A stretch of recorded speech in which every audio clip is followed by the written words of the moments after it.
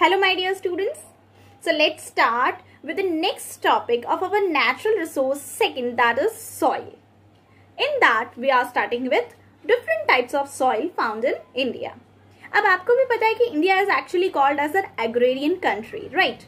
Because here we are having variety of climates, we are having variety of relief features, and even we are having different types of rock structure.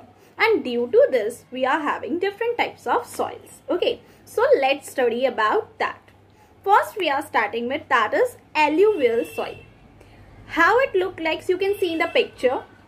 See, alluvial soil is actually widespread in India. India में बहुत ज़्यादा available है. It is actually found in northern plains, coastal plains and deltas of various rivers. And you know that in India, we are having many rivers, right? So that's why it is found on these places and in enough quantity. Other than this, it formed by the deposition of sediments by the rivers. Rivers से जो भी मिट्टी, जो छोटे छोटे pebbles वगैरह जो है, वो जो एक जगह पे इकट्ठा होते जाते हैं, उसके डिपोजिशन से ये फॉर्म होता है. वहाँ पे जो ये इकट्ठा होते हैं, उससे एलुवियल सॉइल धीरे धीरे फॉर्म हो जाती है. ओके, एंड इस सॉइल की एक बहुत ही अच्छी क्वालिटी है कि ये बहुत ज्यादा फर्टाइल सॉइल होती है. Okay, now the second soil, that is black soil. I hope you are clear with alluvial. Second is black soil. See, black soil कहाँ पे होती है? तो mainly north western parts of Deccan Plateau. I have already told about this. Deccan Plateau बहुत ही बड़ा plateau है India में. Deccan Plateau जो है उसके north western part में ये soil होती है. Other than this, ये soil igneous rock जो है उससे फॉर्म होती है. ओके, एंड ये जो है इसमें मेनली ना क्ले मटेरियल ज्यादा रहता है और इसकी मॉइस्चर होल्डिंग कैपेसिटी बहुत ज्यादा होती है, यानी वाटर जो है अपने अंदर वो सोख के रख सकती है. ओके, तो this is the quality of this soil.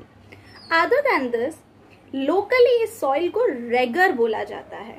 Okay, and ये सॉइल सबसे ज्यादा cotton and sugar cane plants के लिए सूटेबल रहती है. ओके, इसको कॉटन सॉइल भी बोलते हैं बिकॉज कॉटन प्लांट के लिए सबसे ज्यादा सूटेबल सॉइल है. Okay, now the third soil, that is red soil. Okay, the word itself suggest कि ये जो सॉइल होगी वो क्या होगी? रेड कलर की होगी. ओके, अब ये रेड क्यों है that I will tell you later, but first of all ये सॉइल जो है वो कहाँ पे फाउंड होती है? तो ये सॉइल जो है वो southern and eastern parts peninsular India के सदर्न एंड ईस्टर्न पार्ट्स में ये सॉइल फाउंड होती है. ओके, अब मैंने जो आपसे कहा कि ये सॉइल रेड क्यों है, ये रेड इसीलिए है बिकॉज इस सॉइल में आयरन का कंटेंट बहुत ज्यादा होता है. क्योंकि इस सॉइल में आयरन बहुत ज्यादा होता है इसीलिए ये रेड कलर की है. ओके, बट ये सॉइल की एक ड्रॉबैक है कि ये जो है ना ज्यादा फर्टाइल नहीं होती. तो फिर ये सॉइल काम के साथ ही होगी. नो डाउट ज्यादा फर्टाइल नहीं है, लेकिन इसको फर्टाइल हम कर सकते हैं. कैसे? तो हमारे पास ऑर्गेनिक मटेरियल्स हैं, केमिकल फर्टिलाइजर्स हैं, वो मिक्स करके हम इस सॉइल को फर्टाइल बनाते हैं. ज्यादा फर्टाइल नहीं है, लेकिन फर्टिलिटी बढ़ाने के लिए हम उसमें ये चीजें मिक्स करके इसको फर्टाइल बना सकते हैं एंड यूज कर सकते हैं. Okay, now fourth, that is laterite soil. Now what is this laterite soil? See, actually this soil found in those areas जहाँ पे rainfall बहुत ज्यादा होती है. अब ऐसी कौन सी एरियाज हैं? तो नॉर्थ ईस्ट इंडिया, फिर वेस्टर्न घाट्स जो है इंडिया के वहां पे, फिर छोटा नागपुर प्लेट्यू, इन जगहों पे रेनफॉल बहुत ज्यादा होती है. तो वहां पे ये सॉइल जो है ज्यादातर फाउंड होती है. ठीक है, अब in these areas this soil undergoes a process called leaching. अब ये leaching process क्या है? See, actually क्या होता है ना कि इस process में इस soil में जो भी nutrients हैं, जो salt हैं, जो minerals हैं, वो सारे के सारे बह जाते हैं. कैसे? क्योंकि यहाँ पे मैंने कहा ये उन एरियाज में होती है जहाँ पे हैवी रेनफॉल है। तो हैवी रेनफॉल होने की वजह से पानी के साथ इस सॉइल में से न्यूट्रिएंट्स, मिनरल, सॉल्ट्स, ये सारी चीजें निकल जाती हैं। अब इनके मेन कंटेंट तो निकल गए, इस वजह से ये जो सॉइल है वो फर्टिलिटी वाइज बहुत पुअर होती है। इसकी फर्टिलिटी बोल सकते हैं कि बिल्कुल भी अच्छी नहीं है, और इसीलिए इसमें हम ज्यादा से ज्यादा ना पास्चर्स और श्रब्स यही ग्रो कर सकते हैं। इसके अलावा कोई और टाइप के प्लांट्स हम इसमें ग्रो नहीं कर पाते हैं, ओके, क्योंकि इसकी फर्टिलिटी कम है। और नेक्स्ट इज माउंटेन सॉइल। अब माउंटेन सॉइल नेम से ही पता चल रहा है कि ऑब्वियसली जो हिली स्लोप्स पे होगी, जो माउंटेनियस स्लोप पे होगी, वहां से मिलने वाली soil, that is mountain soil, है ना। अब बात ये आती है कि ये उन हिल्स पे जो है फाउंड होती है जहां पे फॉरेस्ट एरियाज है, मीन्स ऐसे हिल्स जो फॉरेस्ट से कवर्ड हैं, वहां पे ये सॉइल जो है वो फाउंड होती है। अब इस सॉइल की क्वालिटी ये है कि इस सॉइल में ह्यूमस कंटेंट ज्यादा होता है। अब आप सोचो ह्यूमस कंटेंट क्यों ज्यादा है? ह्यूमस मीन्स क्या? ऑर्गेनिक सब्सटेंस जिसमें प्लांट्स एंड एनिमल्स की डेड बॉडीज मिक्स्ड होती है ना। तो ये इसमें ह्यूमस ज्यादा होता है। अब ऑब्वियस सी बात है, मैंने कहा कि ये उन एरियाज में है जो हिली स्लोप पे जो फॉरेस्ट है वहां पे ये अवेलेबल है। तो फॉरेस्ट में ऑब्वियस सी बात है कि ऑर्गेनिक मैटर तो क्रिएट होगा ना, तो वो ऑर्गेनिक मैटर के डिपोजिशन से बनी है, इसीलिए उसमें क्या है, ह्यूमस कंटेंट ज्यादा है, मीन्स ये फर्टाइल होगी, है ना। और इसीलिए ये कौन से प्लांट्स के लिए सूटेबल है, like T plant, coffee plant, fruits, spices cultivation, इन सारी चीजों के लिए ये सॉइल सूटेबल होती है। Now the last is desert soil. अब अगेन नेम से पता चल रहा है कि डेजर्ट मीन्स क्या, ऐसे रीजन्स में ये फाउंड होती होगी जो डेजर्ट एरियाज है, जहां पे बहुत ज्यादा हॉट होते हैं रीजन्स, वहां पे ये सॉइल फाउंड होती होगी, है ना। लाइक राजस्थान, उन जगहों पे ये सॉइल आपको ज्यादातर देखने को मिलेगी, ओके। अब ये जो सॉइल है इसकी थिक लेयर तो सैंड से ही बनी होती है, यानी इसमें सैंड का कंटेंट ज्यादा है, राइट। अदर देन दिस ये सॉइल ना बहुत ज्यादा पोरस होती है, और इस वजह से इसकी वाटर होल्डिंग कैपेसिटी बहुत कम होती है। अब क्योंकि इसकी वाटर होल्डिंग कैपेसिटी कम है, तो इस सॉइल में अगर हमें कोई भी प्लांट का कल्टीवेशन करना है, कोई भी क्रॉप का कल्टीवेशन करना है, तो उसके लिए हमें इरिगेशन फैसिलिटी की जरूरत है, बिकॉज वाटर होल्डिंग कैपेसिटी नहीं है इसकी, है ना। तो इरिगेशन फैसिलिटीज अगर हमारे पास अवेलेबल हैं, तो हम इस सॉइल को किसी भी टाइप के क्रॉप के लिए, यानी वेराइटी ऑफ क्रॉप्स के लिए यूज कर सकते हैं। जस्ट एक कंडीशन जरूरी है कि इरिगेशन फैसिलिटी होनी चाहिए, okay. So that's all about the types of soil, right?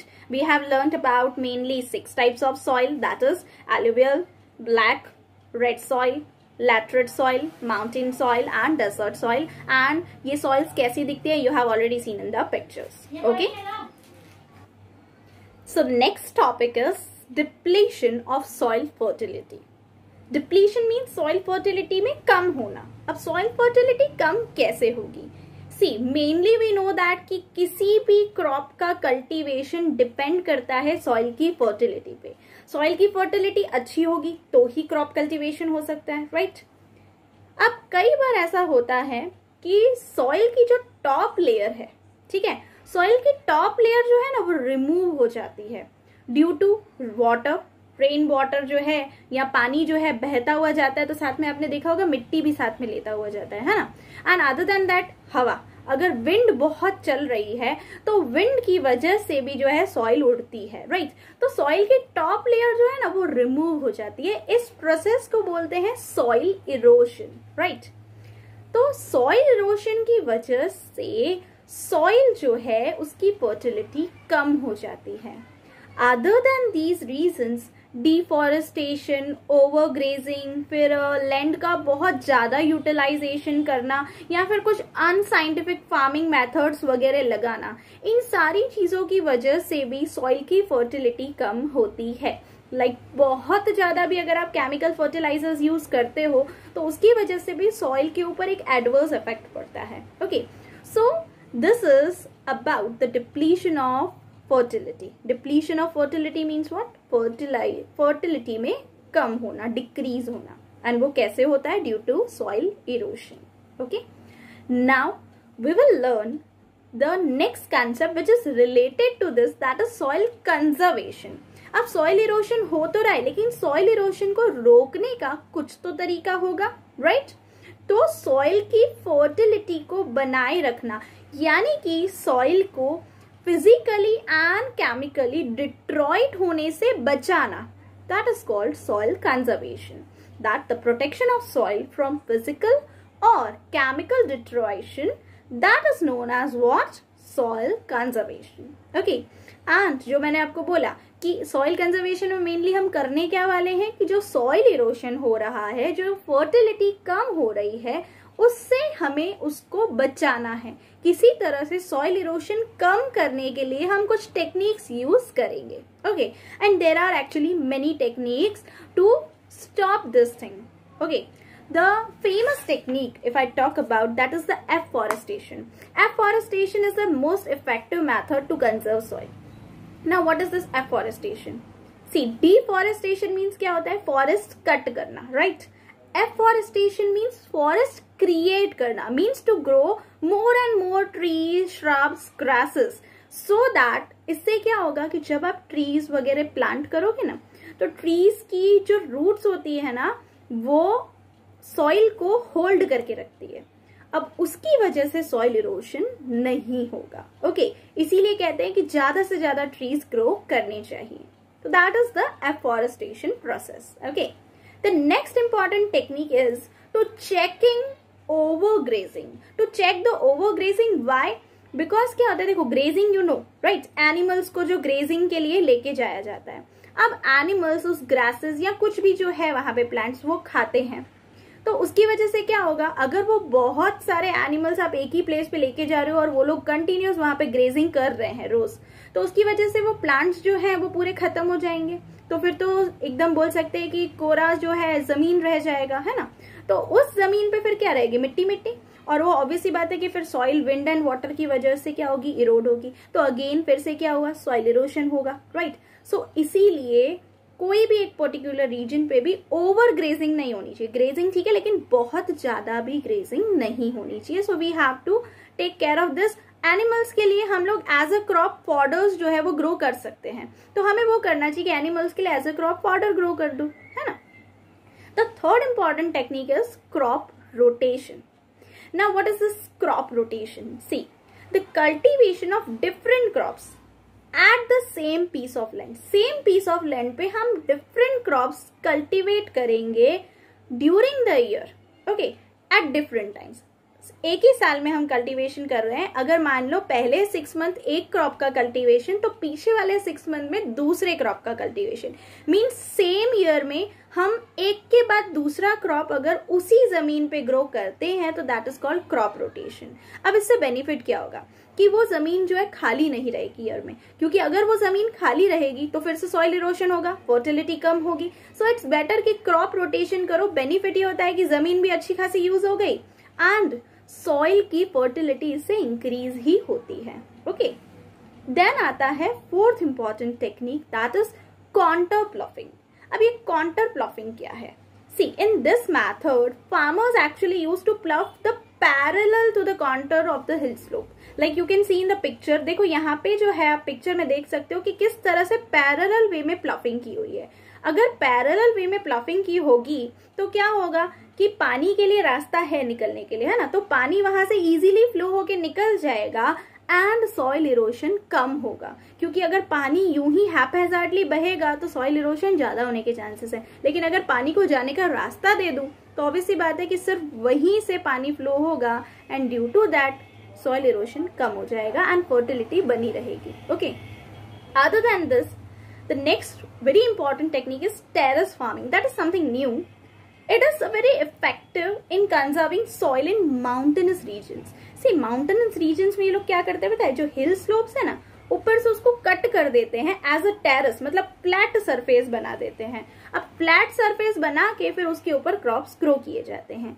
अब उसके ऊपर क्रॉप्स ग्रो करने की वजह से क्या होगा कि रेन वाटर की वजह से जो सॉइल जो है उसका इरोशन हो रहा था वो रुक जाएगा, बिकॉज आपने वहां पे क्या किया है, क्रॉप्स कल्टीवेट कर दिए हैं। क्रॉप्स ग्रो करने की वजह से अगेन जो मैंने आपको बोला कि उनकी रूट्स जो है वो क्या करेंगी, सॉइल को होल्ड करके रखेंगी एंड इस वजह से इरोशन नहीं होगा। Okay, so that's why it is known as terrace farming, क्योंकि ऊपर से कट करके उसको फ्लैट बना रहे हैं ना एज अ टेरेस, इसीलिए उसको बोला है terrace farming. Okay, now the next is strip cropping system. C strip cropping क्या है? Strip, the word that suggest means cultivation जो क्रॉप्स का है वो स्ट्रिप्स में किया होगा। आप पिक्चर में देख सकते हो कि उसमें आप देखो क्रॉप्स की कल्टीवेशन कैसे स्ट्रिप वाइज की है, और स्ट्रिप वाइज में भी क्या होता है ना कि अल्टरनेटिवली यूज करते हैं। मीन्स क्या, एक मेन क्रॉप की स्ट्रिप है एंड उसी के बाजू में या तो ग्रास की स्ट्रिप होगी या फिर स्मॉल ग्रेन्स की स्ट्रिप्स लगाई जाएंगी। अब इससे बेनिफिट क्या होता है, एक तो मिक्स क्रॉपिंग बेनिफिट हो गया कि एक ही लैंड पे हम डिफरेंट क्रॉप्स कल्टीवेट कर रहे हैं। दूसरा बेनिफिट ये है कि अगेन सॉइल को होल्ड करके रखेगा क्रॉप्स, एंड सॉइल को ये जो होल्ड करके रखेगा उससे क्या होगा, सॉइल इरोशन नहीं होगा। Now next is cover cropping.